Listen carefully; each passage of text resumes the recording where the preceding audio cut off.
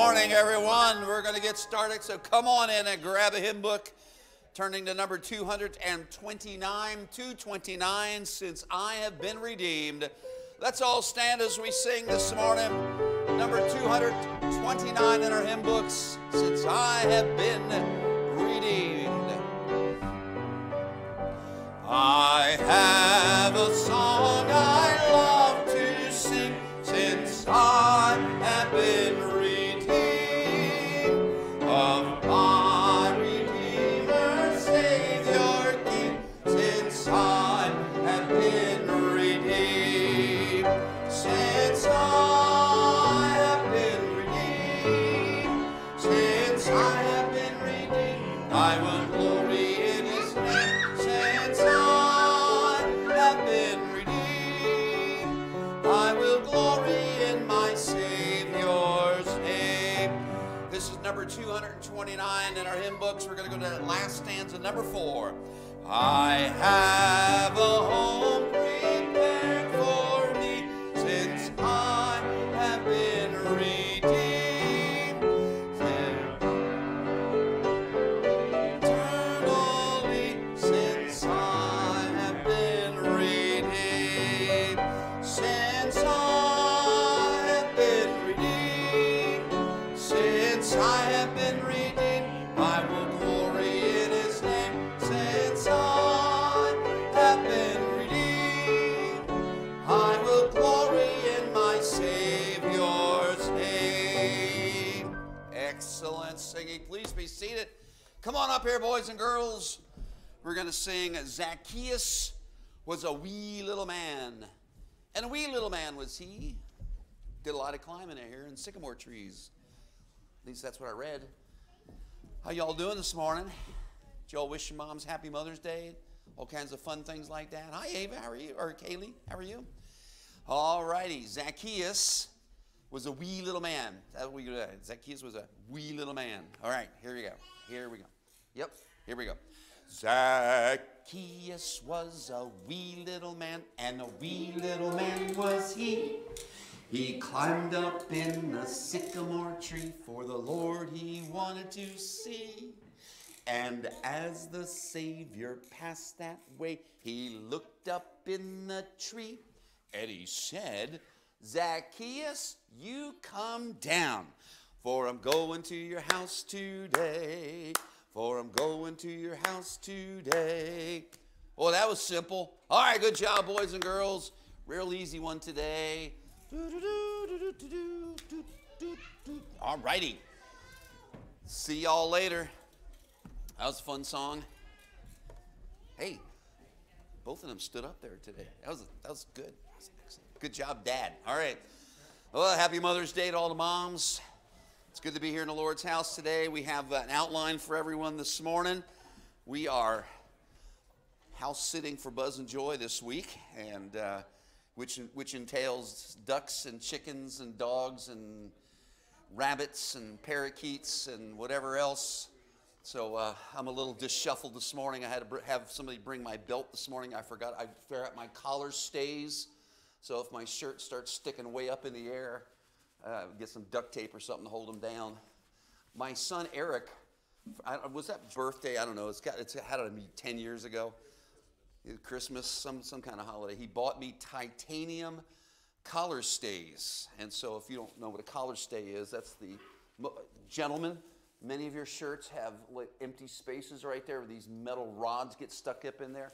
So the titanium ones are amazing. They're bulletproof, so if anybody ever shoots me in the neck, just like this, like a superhero. And anyway, I forgot my collar stays this morning, so I'll be paranoid all during the sermon. They'll be doing like this, Do I need to move my mic up or just stop fidgeting with it? Like that. Can you hear that? Yeah. Okay. All right. Is that better? All right. Wonder if the titanium would interfere with the, okay. I got a new outline coming around for everyone this morning, and we're going to start in the book of Daniel today. We are going through, of course, the doctrine of Bibloliogy, with study of the Bible, and of course, we have hit so many topics over the last several months, and starting with things like inspiration and preservation and all those great doctrinal things.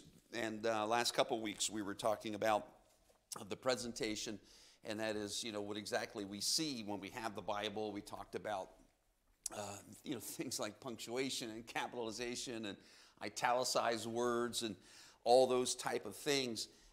And today, probably today and maybe next week, at least maybe 2 weeks, who knows, we're going to talk about investigation. And this is not necessarily a doctrine. It's not like the doctrine of investigation at all. Please notice the note that's in the top there. Understanding the meaning of the doctrines associated with the Bible would be shallow if at the end of it all you did not personally understand the message of the Bible. And so we're going to be talking about today, getting started with that, and the next week at least, talking about personal Bible study. And that certainly has to be a part of any understanding of the Bible itself, because the Bible itself is a tremendous book. It is powerful. It's quick and powerful.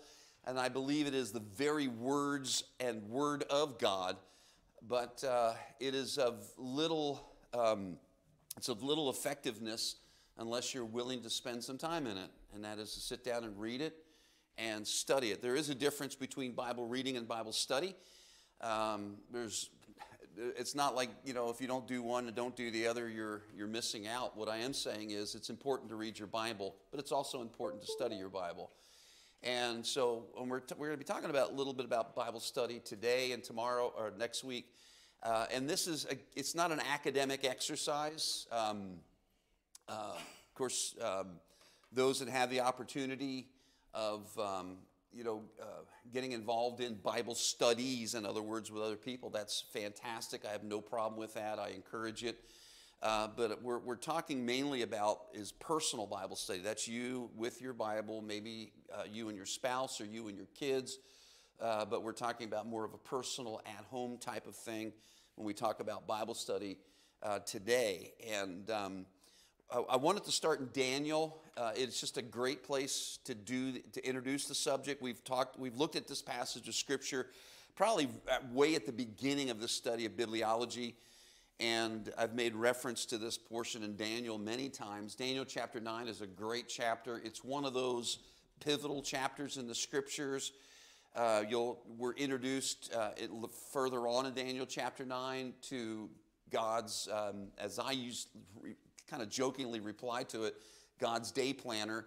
And as he talks about the 70 weeks have been determined, and he talks about the coming of the Messiah and him being cut off. And so that is actually all that information in Daniel chapter 9, all those end time things that he mentions, is a result of the prayer that Daniel prayed, and that's a result of a Bible study. He sat down, and that's what we're going to talk about this morning and as we introduce this topic today. Daniel chapter 9, just remain seated. In verse number 1, it says, in the first year of Darius, the son of Ahasuerus, of the seed of the Medes, which was made king over the realm of the Chaldeans. And so time frame wise, of course, this is the book of Daniel. This is going to talk about Daniel. Daniel was young when he was taken into captivity, when the Babylonians came and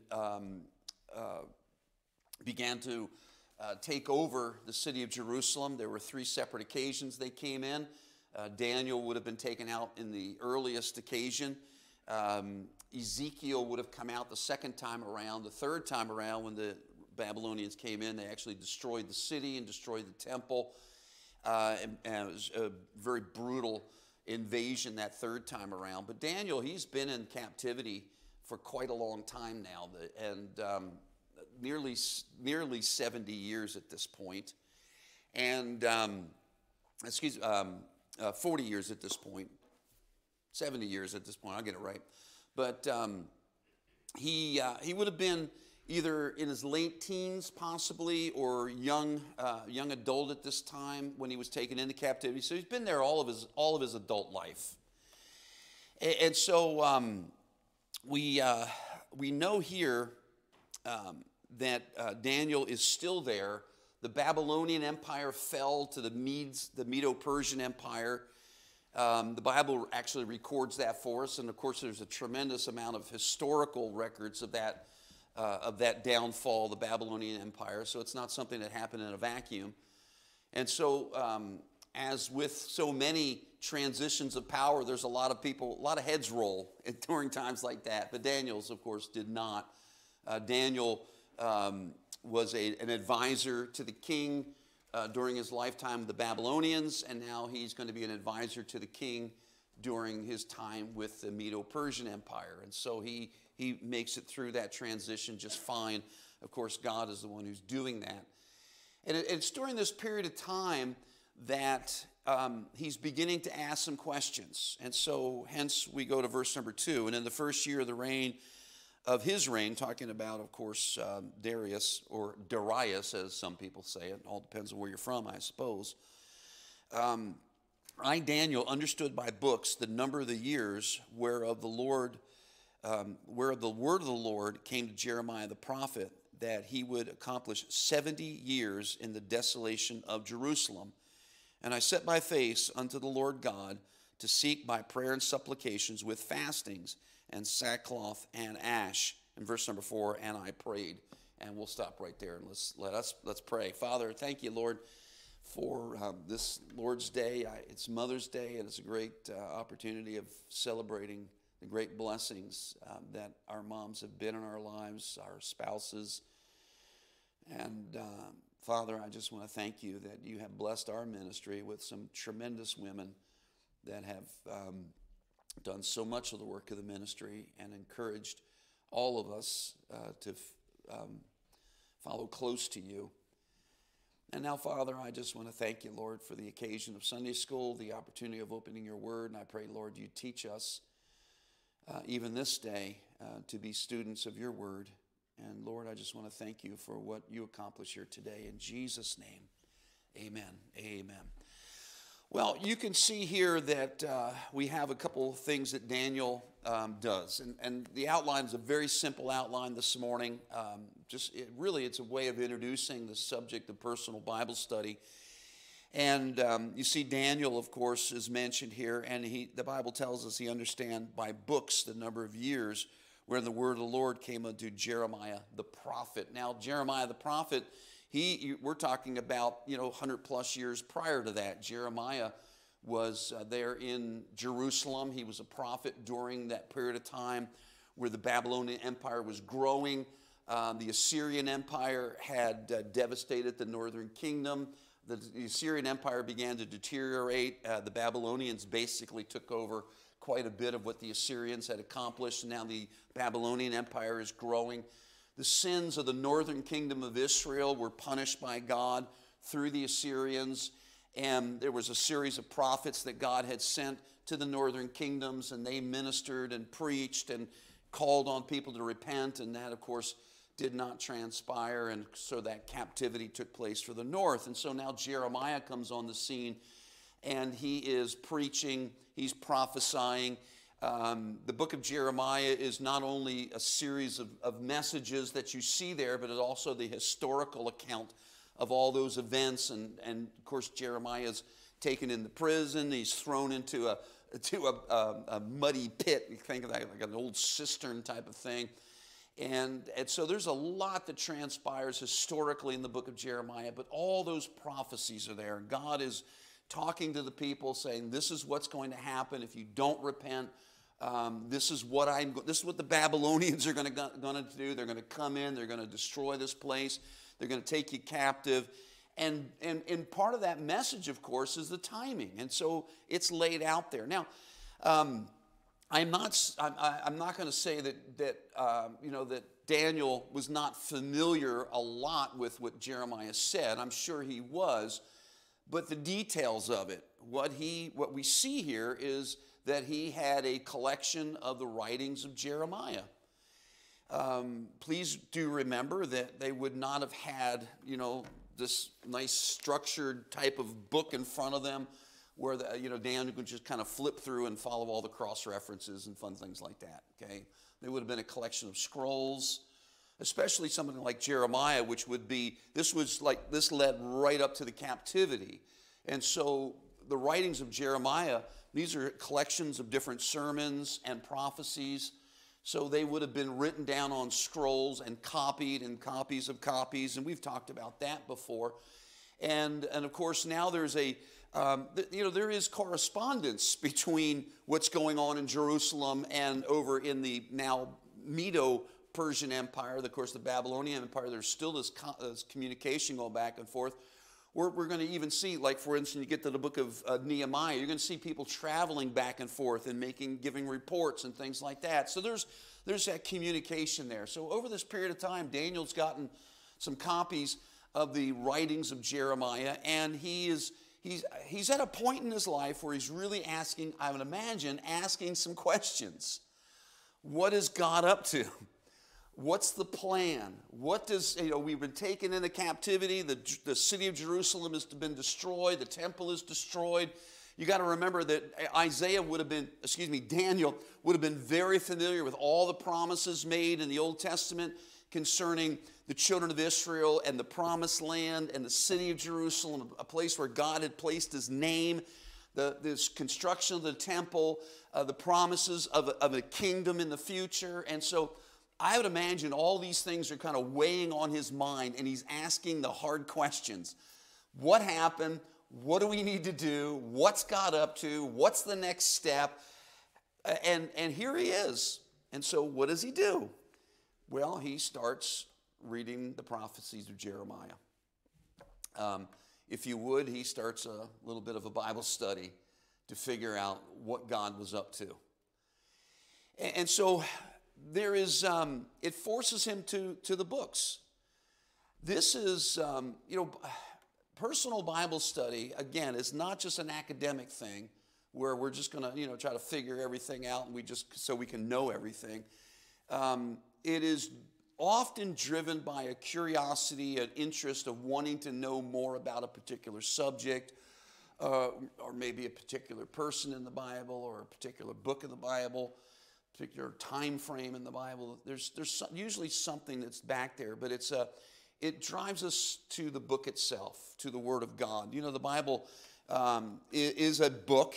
You'll notice it does say plural there. The reason it has a plural there, I believe, is because the scroll, there were multiple scrolls involved in Jeremiah's prophecies. And of course, ultimately they were collected together, and we have the book of Jeremiah. If you read through that book, you'll see there are several different sections. You'll see in particular, he has his scribe write out a particular prophecy and read to the king, who tears it up and burns it, So there are sections to it in that sense. But the Bible is referred to as a book. I'm just going to read a couple texts. If you'd like to turn there, these are just one verse. As a matter of fact, the one you'd be very familiar with. Some of you have Joshua 1:8 memorized. Who can recite Joshua 1:8? Christian Joy? This book of the law shall not depart out of thy mouth, but thou shalt meditate therein day and night, that thou mayest observe and do according to all that is written therein day and night. No, I messed that up. And then thou shalt make thy way prosperous, and then thou shalt have good success. most excellent. If you want to sing that, you can sing it too. Not at the moment. Okay, all right. And so Joshua 1:8, it starts off by this book of the law. And so that recognition that there is this collection of writings, and of course the book of the law would have been the writings of Moses. And of course that is now right after, of course now Joshua is now in, facing the Jordan River going into the promised land, and the writings of Moses are there. Moses would have penned those things during those 40 years of wandering through the wilderness, and now he has a book. And so the book is the collection of God's word placed in a format. And so I'm just going to read another portion that's from Exodus 24:7. And he took the book of the covenant. And so what that is those very specific things that God had given Moses in reference to the law itself, okay? And so we would think about that maybe as the book of Exodus and talking about the time in Mount Sinai.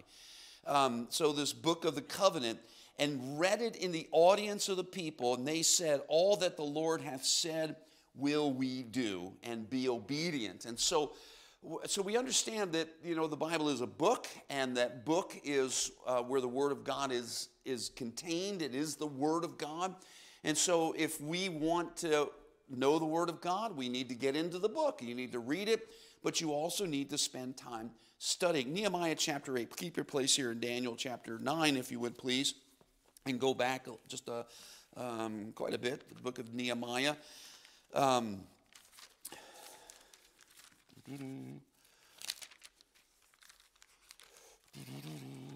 Yeah, I'll get there.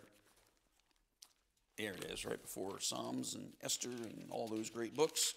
Nehemiah chapter 9. Time frame wise, we're after the book of Daniel in timing, as far as timing goes, but the book of Nehemiah chapter 8. And I love this chapter. And all the people gathered themselves together as one man unto the street that was before the water gate, and they spake unto Ezra the scribe to bring the book of the law of Moses, which the Lord had commanded Israel. And Ezra the priest brought the law before the congregation, both of men and women, and all that could hear with understanding. I always kind of view that as being the kids, men and women, and all that, as it says here, all that could hear and understand. So I think of that as the children that were there upon the first day of the 7th month. And so this is a time where they had gotten together. The construction of the city of Jerusalem, of course, is complete, and now they're spending some time there. Ezra, of course, so you can read the book of Ezra. That's a great transitional book concerning this whole period of time, even time of Daniel. And he read therein before the street that was before the water gate from the morning until midday before the men and the women and those that could understand. And the ears of all the people were attentive unto the book of the law. And so if we want to understand things, we've got to get ourselves in the book. And I just want to remind you that this book that we have here is not just any kind of book. It is the Word of God, but it has to be read. And I don't know about you, but when I was younger, I detested reading. I tried to get around it every way possible.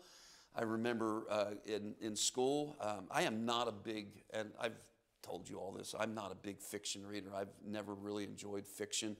I'm always mostly nonfiction kind of person. I was like that ever since I was a child. I couldn't stand reading all the signed books that they had in high school. I detested them. I remember, things like, what is that, Jack London's book, A White Fang. I don't think I ever did read that in high school, I probably just fudged my way through all the tests. Boys and girls, don't listen now at this period of time, and just do what your parents say, and follow all your teacher's guidelines there. But I couldn't stand reading in high school, and I was never big on fiction. Always detested it. I think the first book I ever remember enjoying reading was actually a philosophical book. Of course, I went to Catholic school, so this would have been a Catholic religious class, and it was a book on. Let me see, what's the guy's name? The guy's name was Eric Fromm. This is back in 1977, somewhere around that time frame.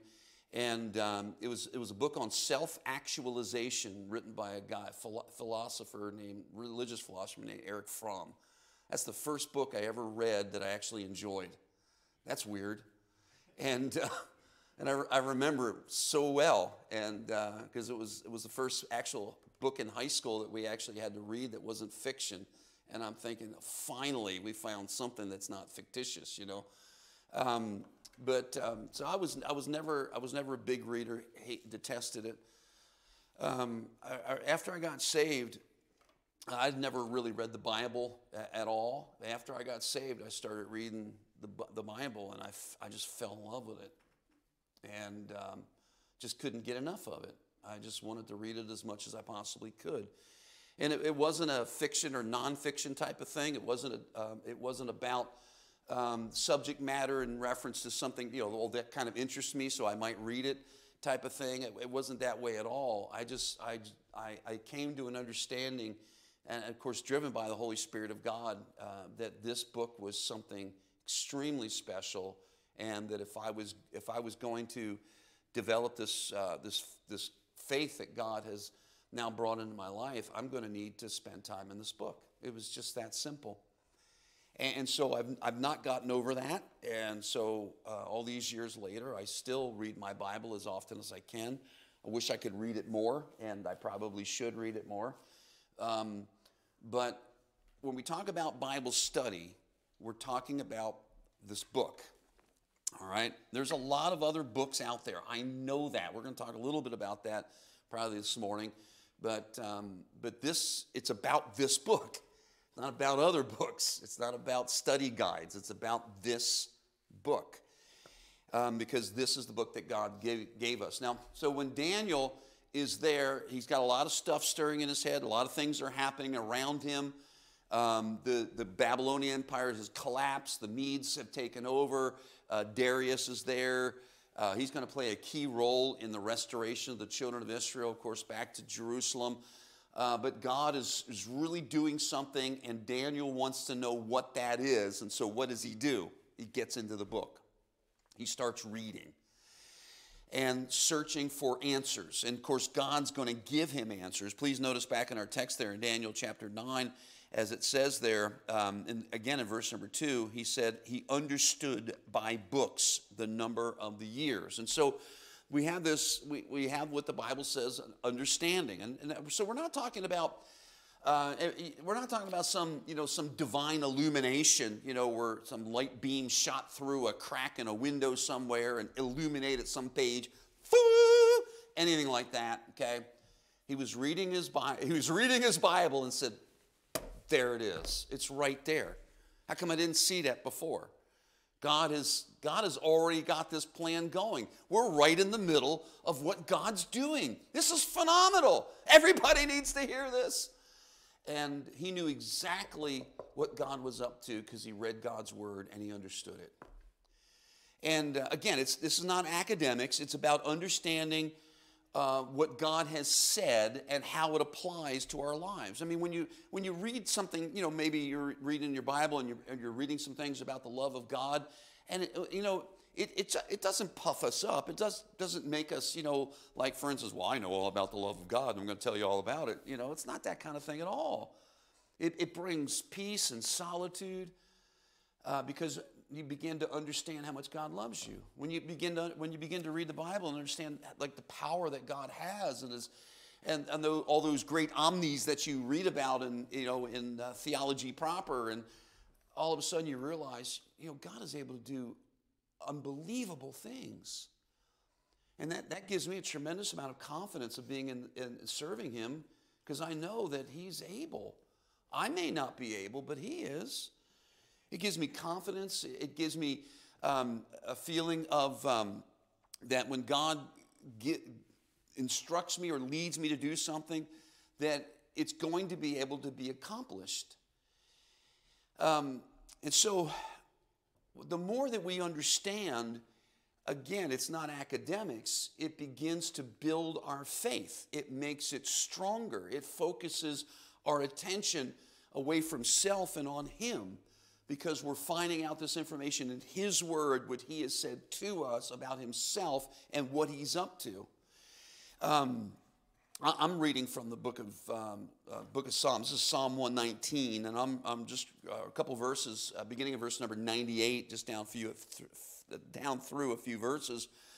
Though through thy commandments hast, let me get this right. Thou, through thy commandments, hast made me wiser than mine enemies, for they are ever with me. I have more understanding than all my teachers, for thy testimonies are my meditation. Now, I'm always intrigued with that verse. We talked about that months ago. This is not a statement of pride on the psalmist part here. It's the reality, and that's the goal of every teacher anyway, to make his students wiser than he is. And so what the psalmist is saying is, I learned my lesson, I was taught very well, and I'm following through on that. And I think about the Word of God often.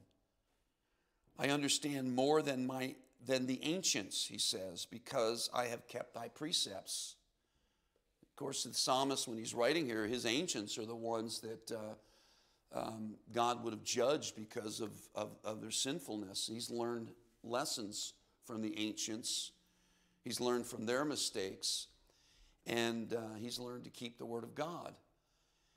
And so, the psalmist understands, the psalmist that wrote Psalm 119 understands that the word of God has accomplished a lot of things in our life, and it can accomplish things in our lives. We should have a desire to understand what the word of God says. And so Bible study is about this whole process of directing ourselves to the book, the Word of God, with the idea of the desire to understand what it has to say. And so, but for a particular purpose, the determination, if you would, there from Daniel chapter 9, what happened with Daniel, you'll see, of course, in verse number 3, he set his face unto the Lord God to seek by prayer and supplication. And so he wanted to know what God was up to. So he spent time in the Word of God. He understood some things about God's timetable as far as the Babylonian captivity and the timing and what God was doing. And what that did was it drove him to even seek more information and drove him to prayer and to get a hold of God. The end result of Bible study is not just the Bible study itself. There should be something that comes from that. There should be a result. There should be an understanding. There should be something that drives us to accomplish because of what we've read in the Word of God. And so the end result of studying your Bible is not just that you studied your Bible. There should be something more. And so we're going to talk about Bible studying over today and into next week a little bit. But again, this is it's not an academic exercise.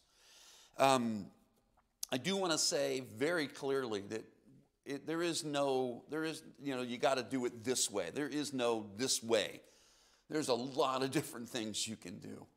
And I've done a lot of different things over the years, and I'm sure most of you have done the same thing. And so this is what we'll talk about coming up now is not just, this is the way you ought to do it. But if you read your Bible, amen. And I'm thankful for that. But I know that there's more to it than just reading your Bible. And so I want to talk a little bit about Bible studies. You'll notice at the bottom there, and I have just a couple things there, types. And I have get a Bible study, and then I have get into the Bible and study. Now that particular point there is get a Bible study. There are a lot of Bible study materials available, and I'm not against that at all. As a matter of fact, many of you have been through the ABCs of Christian Growth, which is a Bible study. I've taught it myself personally to many of you that are here, and others have been taught by others that are here, and some of you have done it on your own. It's set up that either way. What I like about the ABCs of Christian Growth is that it's not a commentary. What it is it kind of forces you to get in your Bible and read particular things and answer some very basic questions. And to me, a Bible study that gets you in your Bible is doing what it's supposed to do. When I got saved, the pastor that was at that church, he gave me a Bible study, and it was one of those I think it was 4 steps for new Christians. Very simple. I don't know. I'm not sure who wrote it. I probably still, because I never throw anything away, I probably still have it somewhere in some file or in some box somewhere. It's really simple. And it was 4 basic things, things concerning church attendance. Or I'm sorry, I think the first thing was about baptism. Now that you're saved, you need to be baptized. And a lesson on baptism. There's a lesson on church attendance. There was a lesson on Bible reading and prayer. There was actually a lesson on tithing. And so I think that were the 4 things. And it was very simple. The pastor would come over every week and say, I would go through the lesson. He'd come over. we talk through the thing. Do you have any questions? And I'm like, what about this and what about that? And one of the things I discovered not only during that period of time when I was doing that as a Bible study, but through a lot of the Bible studies I've done with other people, a lot of times the Bible study is simply a springboard to talk about a lot of other theological questions and Bible questions that people have, because often it just kind of generates an open discussion about things, which is no problem at all. I don't mind rabbit trails as long as there's a rabbit at the end of it. Okay, and so that was my introduction into doing a Bible study was that, and I'm thankful for that. And there's been a lot of other books that I've used over the years for finding information. I think it's Regular Baptist Press. We're going back, 35, 40 years ago, right? They had these little booklets that they sold all the time. I used to go to a Christian bookstore in our area, and I'd pick them up, and they were really simple Bible studies. I remember, of course, I always say this with a caveat. I was a big Charles Rory fan, and used to read a lot of his books. He, of course, if you know his background, Presbyterian background, so you got to be really careful about his doctrine. But I didn't care about that, 40 years ago. I wouldn't know a Presbyterian if they bit me back then, But I used to read a lot of his books. I remember getting one of his books. It was called Balancing the Christian Life. And I was beginning to read that, and my pastor had given me an opportunity of teaching Sunday school class. And so I said, would you mind if I just use this as a framework? And he said, no, go for it. And that book, I taught 2 years worth of Sunday school lessons out of it. What it did for me is every one of those chapters, it forced me into the Word of God, and I developed Sunday school lessons from those things myself to teach.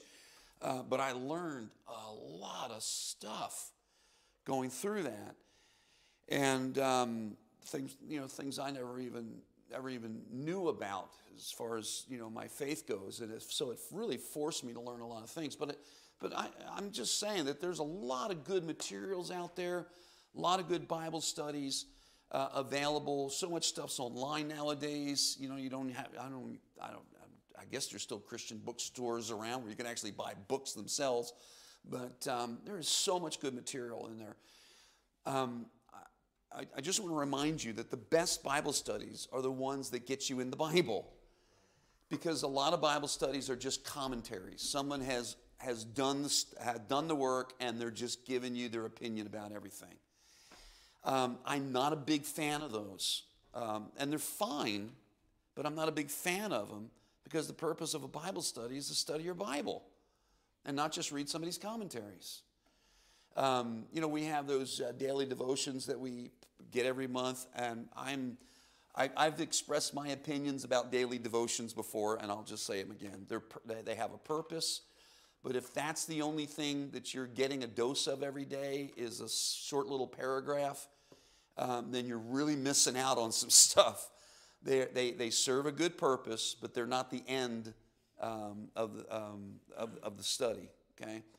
But a lot of daily commentary, a lot of daily Bible studies like that, all they are is a commentary that somebody gives about a particular verse of Scripture. That's all that it is. And that honestly, that's not a Bible study. That's someone else's opinion about a verse of Scripture. That's all that is. Now, I know there's some good ones out there. Charles Spurgeon, he wrote, morning and evening devotions. He wrote the evening devotions. They have lasted, 150 years and are still being sold today, okay? Great stuff. But again, that's a commentary that someone has written about some particular verses of Scripture. That's all that is. That's not a Bible study. A Bible study gets you in the Word of God where you're looking things up. You're actually studying. And so I do want to help you, any way I can. If there's materials you're looking for, if I can help you out, please let me know. But there are some good materials out there that you can use, okay? But you do have to understand, especially if you're using other materials, that there is a line There's a line between Bible truth and opinion about Bible truth. There's a line there.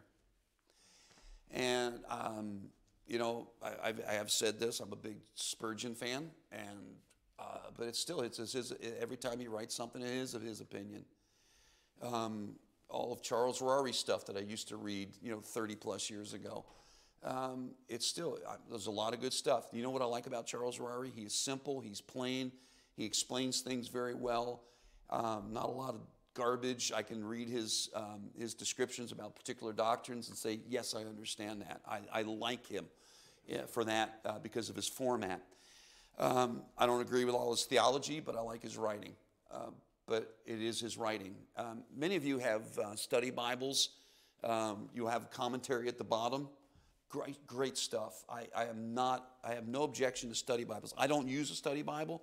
And one of the primary reasons I don't use a study Bible is because I have a lot of other resources, and I don't want to clog up my Bible with all the other resources that I have on bookshelves and on my computer.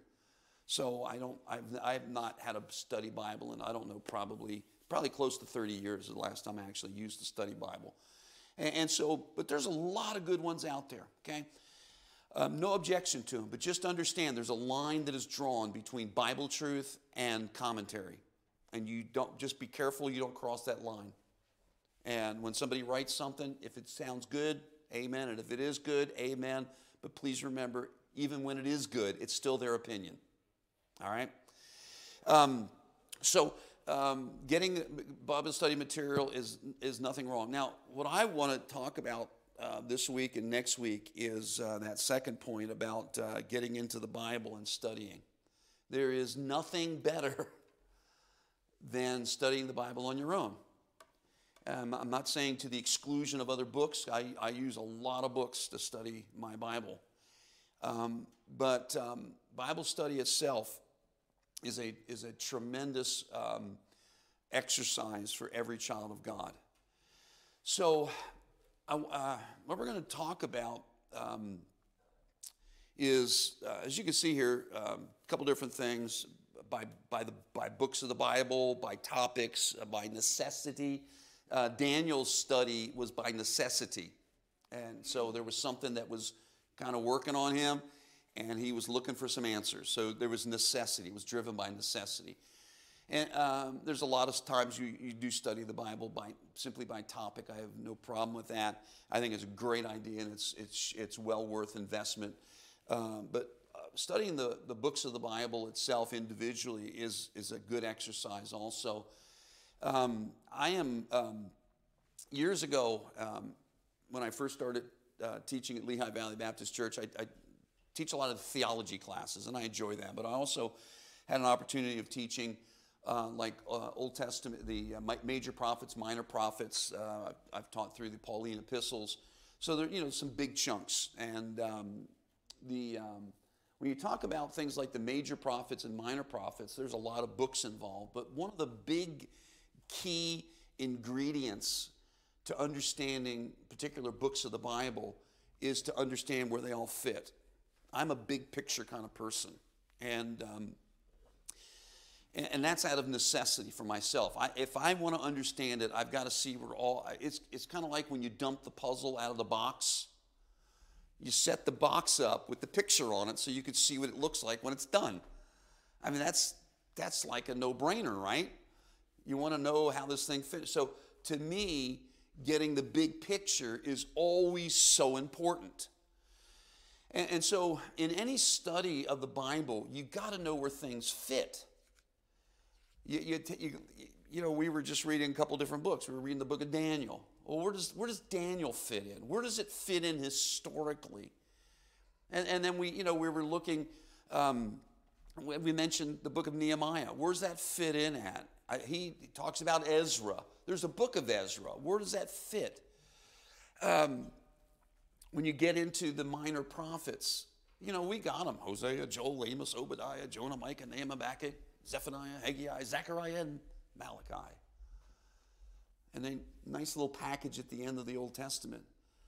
But, historically, they're all over the place. They're everywhere. different people, different time frames, preach to different folks. And what I often do when I'm doing personal Bible study, when I'm preparing messages, lessons, and things, I always start with trying to get a grip of the historical context.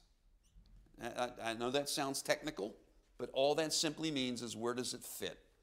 Where does this book fit? That, to me, that is such an important start. We're talking about you as a believer understanding your Bible. Where does this book fit? And I like to start there.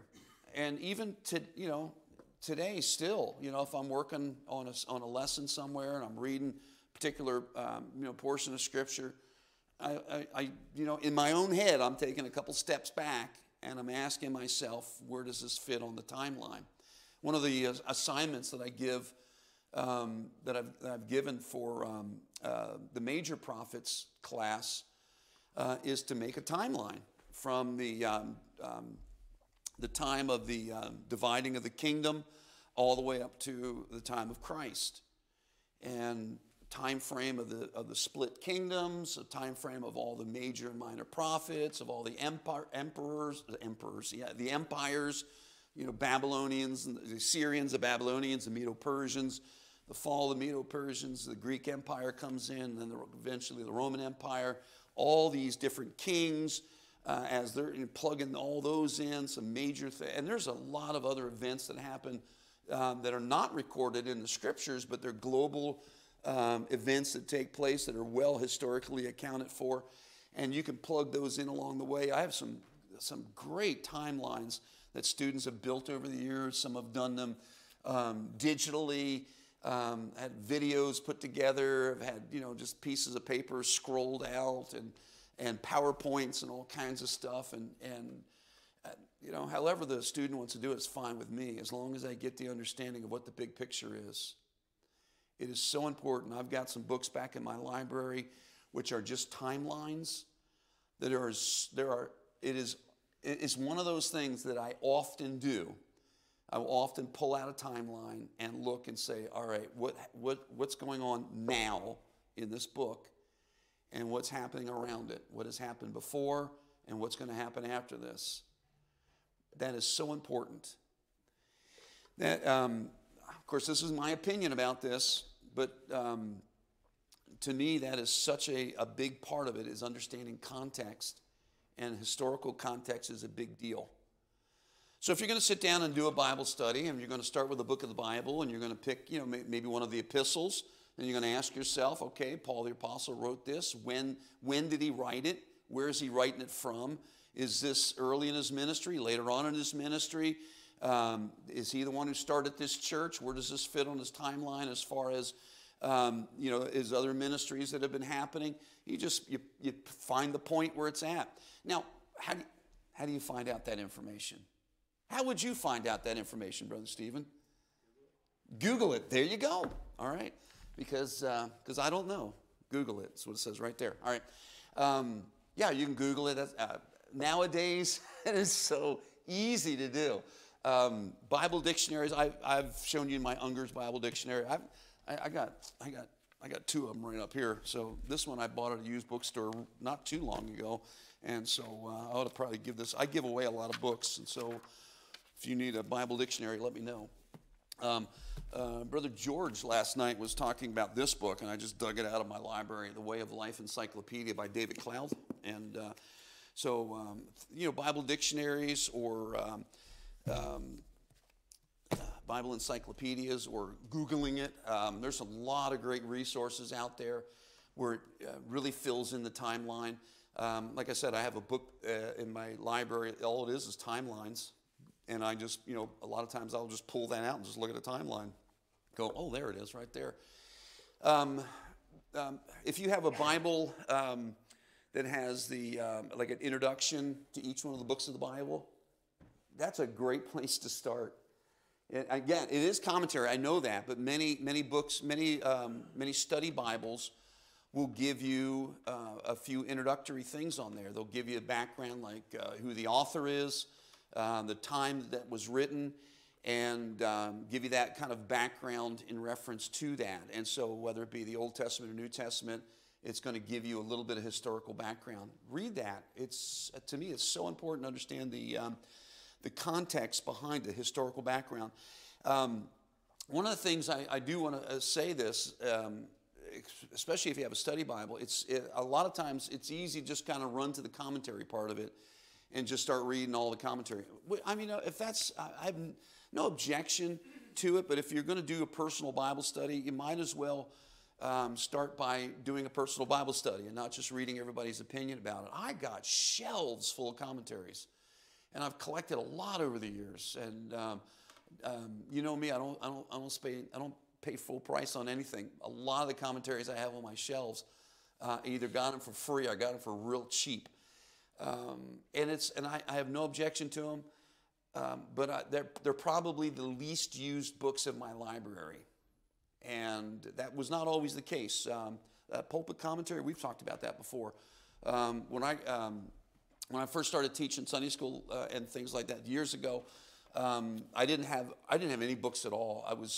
My father-in-law had a janitorial business, and I helped clean for him.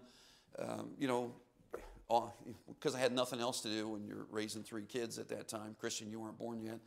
And so one of the churches that we cleaned, Marcus Hook Baptist Church, had a really nice library.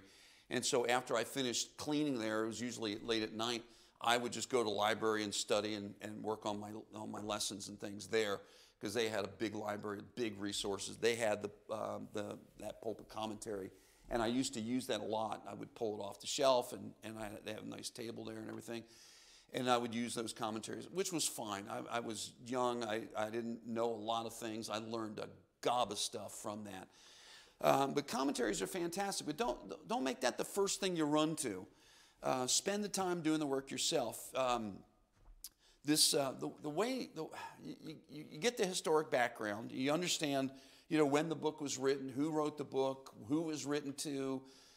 So now you understand, what is being said. You're thinking, why, it doesn't, if you're going to be dealing with the nation of Israel about sinfulness, or, Obadiah is not even dealing with the children of Israel at all. He's dealing with the Edomites. And so, you're reading these things, and you're beginning to understand, okay, that's why he says these things. That's why it's written in this format. That's why, there's, like, for instance, the book of Obadiah, there's really no call for repentance at all. It's just, I'm going to judge you, you're going to die, and that's it, Well, that's a pleasant book to read. Well, why is God so harsh? They're not his children. That's why he was so harsh. And so, there's a lot of folks that jump into their Bible and they have no idea who's right, who's talking, who they're talking to, and why they're talking at all. And then they take a step back and they scratch their head and I don't understand. Well, of course not. You're reading someone else's letter and you have no idea who the people are. So get the background, understand the context, know who's writing, who they're writing to. Now, one of the most basic things about Bible study, this is my opinion on this, and I do this a lot. I'll read through a section and I'll just take some notes. I'm a big note taker, okay? So this is not a systematic type of thing at all. I'm just reading and something will grab my interest and I'll just jot a note down. There's a lot of times from that note, then I'll ask some more questions. Well, what does it have to do with anything? And then I'll start trying to follow through on that particular statement. Why is he saying that? Who's he talking to? What's this particular word? I pulled this out just before getting up here, but I just want to mention this before because we're almost out of time. This is the new topical textbook. It's got some things in there by Torrey, R.A. Torrey, but it's cross-references. I love following cross-references. And I used to use this book all the time. Now it's all digital. I use Online Bible, and it has a section called Treasure of Scripture Knowledge, TSK. And TSK basically uses this and some other resources and gives you gazillion cross-references to every passage of Scripture you're in. And I use that tool every single day when I'm studying my Bible. Every time I study my Bible, I use some type of topical cross-reference. It's a tremendous, when this book came out, it was a tremendous resource. Some of you have like a Thompson chain reference Bible, same type of thing, but this is on steroids, okay? It's got that plus a bazillion other things. And the digital version is even better. And so I use it all the time. And so it just, here's this particular phrase or a particular word or a particular subject matter, and here's everything in the Bible that may relate to it. Boy, isn't that tremendous? I use that a lot. Personal Bible study. I'm reading it. I'm now intrigued by a particular phrase that's used or a particular subject matter, and now I begin to link that to 100 other places in the Bible. And now I start just a little bit at a time, working my way through it. This is just a start. These are simple tools. This is not commentary. This is getting into your Bible, getting some background, and then beginning to understand where it fits in a bigger scheme of things. We're going to end there. I didn't even get started with this morning. We're going to talk a little bit more about personal Bible study next week. What I do want to ask you, if there are some resources and tools that you use and you'd like to share that with the rest of our Sunday school class, I would invite you to do that. We're going to talk a little bit about that next week. So I invite you, if you want to bring any of those resources with you, that's fine too. Or if you just want to talk about them, that's fine too. But we'll do that next week. Lord bless you, and thank you for being in Sunday school this morning.